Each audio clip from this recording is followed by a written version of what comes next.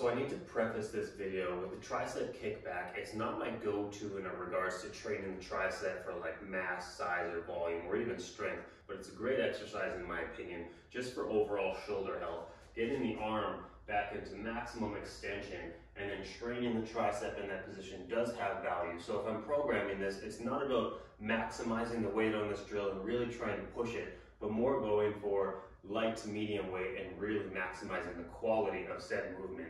So sometimes you'll see people will line up like in a single arm position here. I like having a bench here to either rest my elbow on, and the objective for me is to get my elbow as high to the ceiling as possible while I pull that shoulder blade down and back.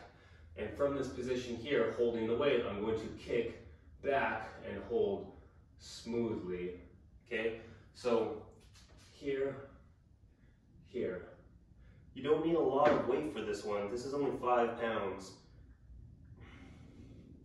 Now, if you're looking to get this movement done a little bit more efficiently, I prefer typically to do it with both hands rocking at the same time, in which case I'll use the bench as a forehead support to lock my torso down in one position. If your torso's here, you have the option to kind of move up and down when you're doing this motion. So grabbing the dumbbells, placing the forehead on the bench here as a support, pulling the elbows back as high as they can go, and then both arms.